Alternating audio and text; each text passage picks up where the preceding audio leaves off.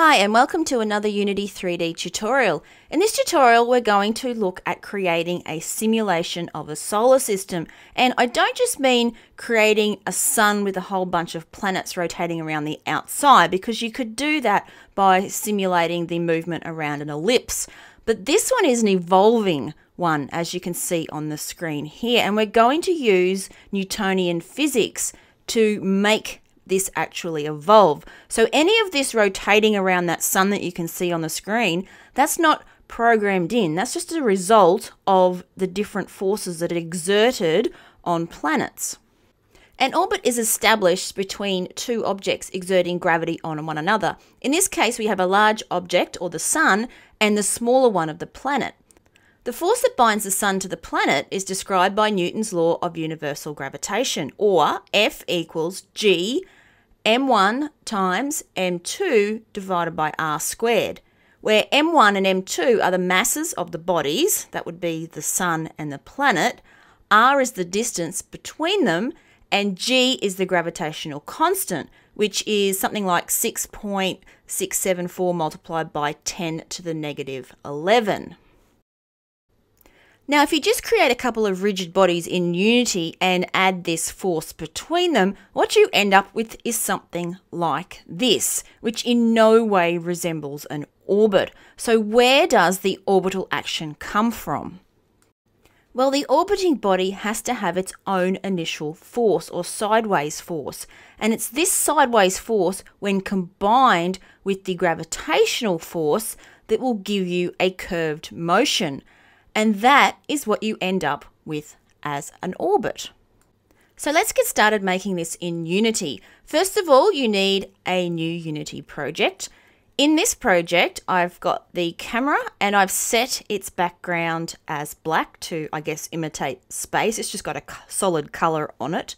There's a sun, and it doesn't matter where you put the sun, but it's going to be our center of gravitational pull. The sun in this case is just a sphere that I've added in.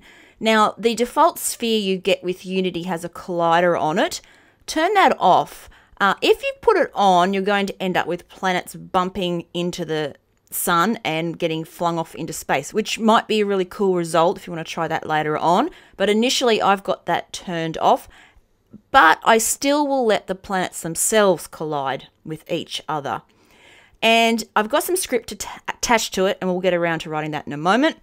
But you'll also, if you want to, I guess, put a material on it. In this case, it's yellow. Now, you might be totally amazed to see how nice and clean my assets folder is, because usually I lay everything out in here so that you can see it. But I ended up with a bunch of textures and materials, so I thought I'd hide them inside this folder.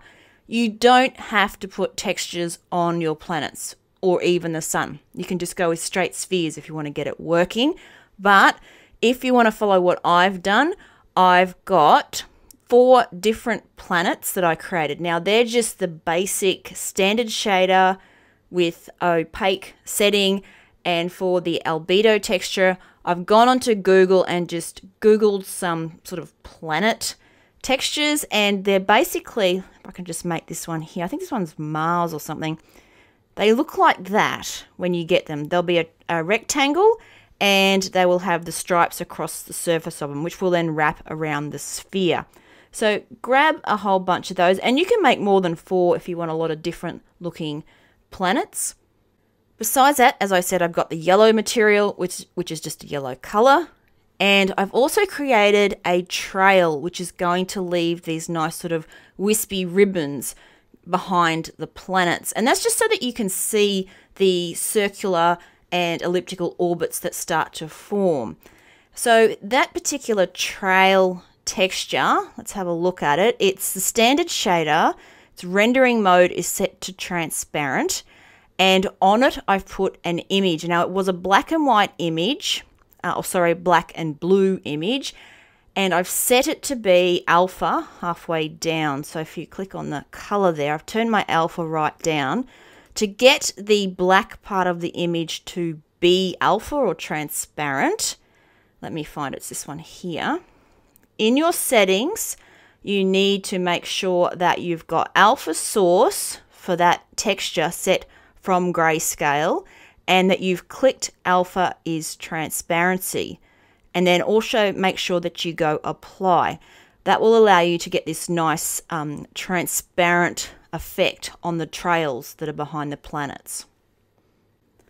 All right, so that's all the setup. Now it's time to write the code. You'll need C# script called orbiters, and that script, after you've created it with right-click, create C# script, you can drag and drop onto your sun, and you'll see that I've got mine already there.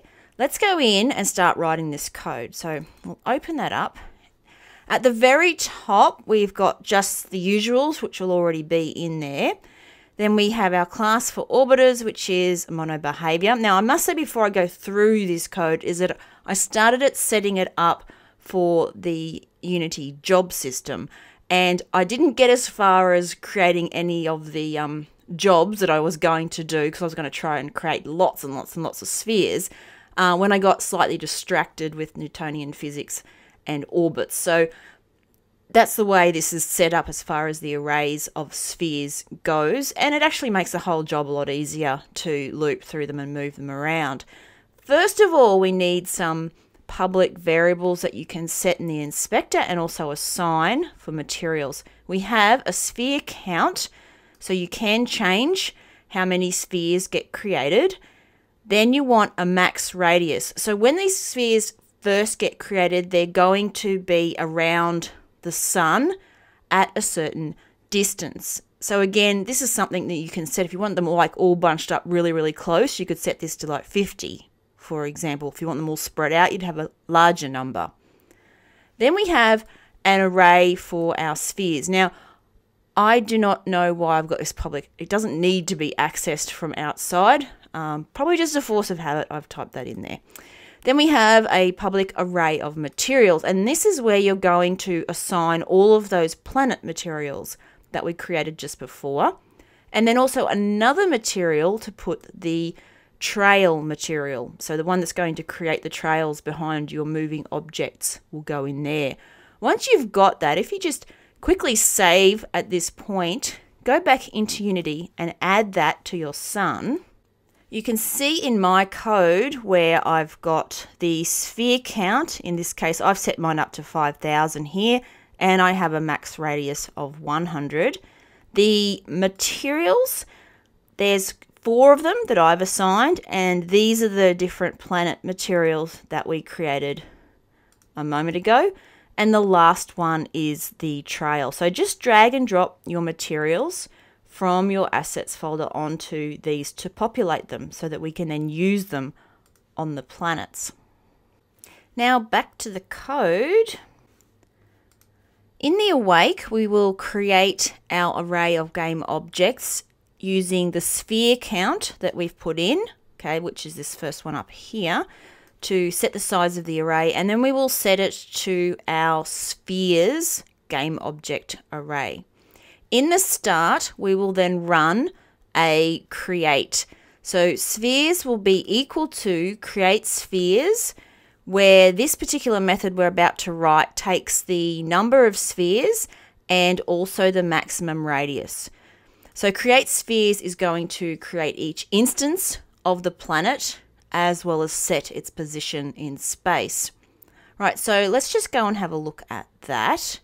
Now create spheres, see if I can fit this whole thing in for you so you can see it all.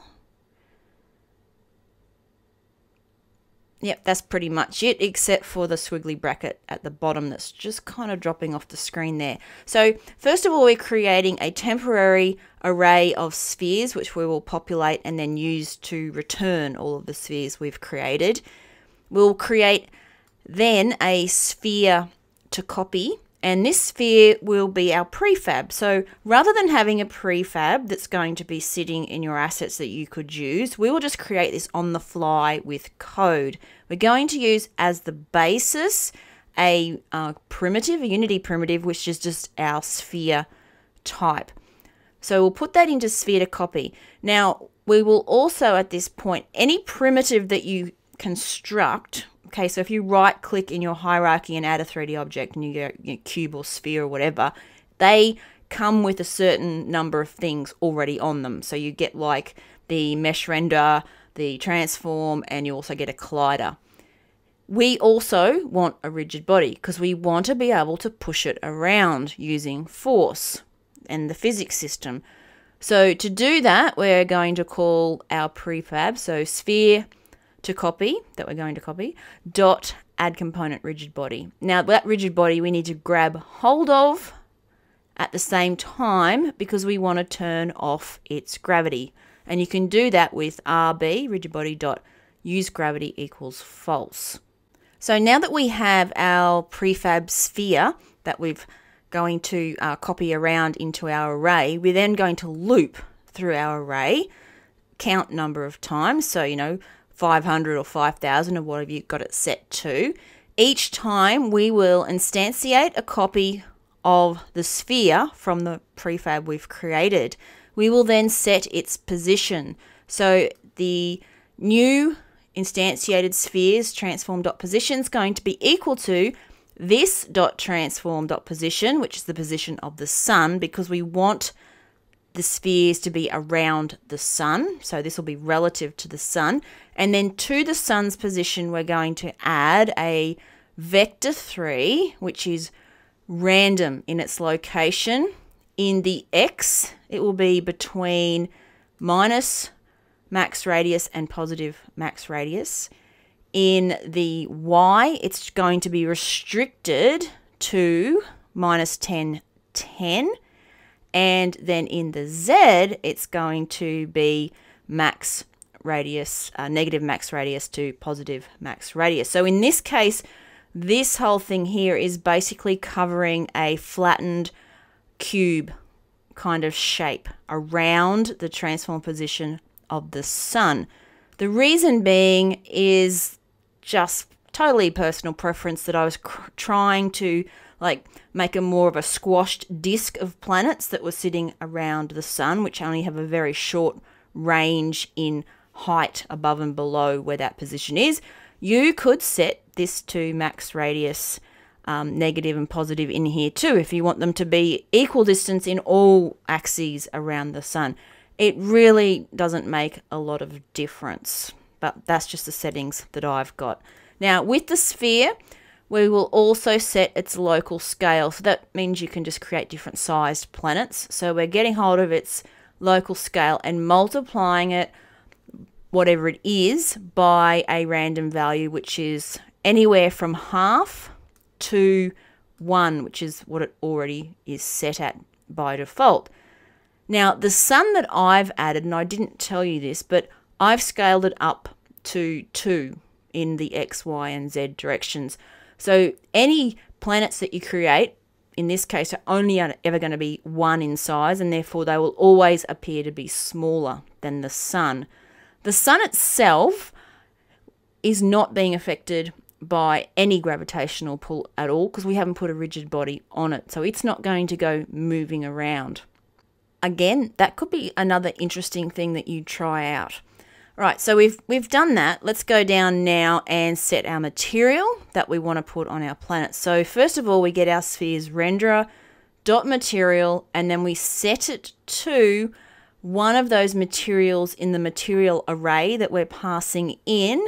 So we're accessing that array at some random position in the array between index 0 and the number of materials in there, so that each one you get will be completely random as far as the texture that's on it. Now, because we're creating this sphere from scratch with code, we don't have the luxury of adding the trail renderer as a component in your inspector, so we have to do that by hand as well. To do that means adding it and then setting a whole bunch of different values that belong to your trail renderer. So the first thing to do is create your trail renderer and add it onto the sphere. So add component trail renderer, grab hold of it, and then we're going to set the time. This is how long our trail will last for. So if you want longer trails, longer ribbons coming out of your planets, you would make this much bigger. And of course, the longer they are, the more you're going to see the arcs that are forming as they move around in the environment. Now we also want to set a start width. This is obviously it's the width of the ribbon at the position it is where it's attached to your planet. So I've got it at 0.1, which is quite small, and you will see my planets have a little tiny tail that sticks out of them as far as the width is concerned. The end width is how wide it is at the end of the ribbon at time 1 along its length. I want it to be 0, so this is going to give us like a triangular one. It tapers off towards the end. Next we can set the material, and you do have to set a material if you want to modify the values of the colours that are on the trail as well. Now you can see underneath I've done that, the start colour and the end colour, because as it thins out away from the planet, it can start out at having, like in this case I've got a yellow hue that's sitting over the top with a very slight transparency added. And then right at the end, its colour is going to be adding nothing, basically. It's black, but it's fully transparent, so you shouldn't be able to see it. So not only will it taper out towards the end in size, but it will fade out in visuality towards its tail as well.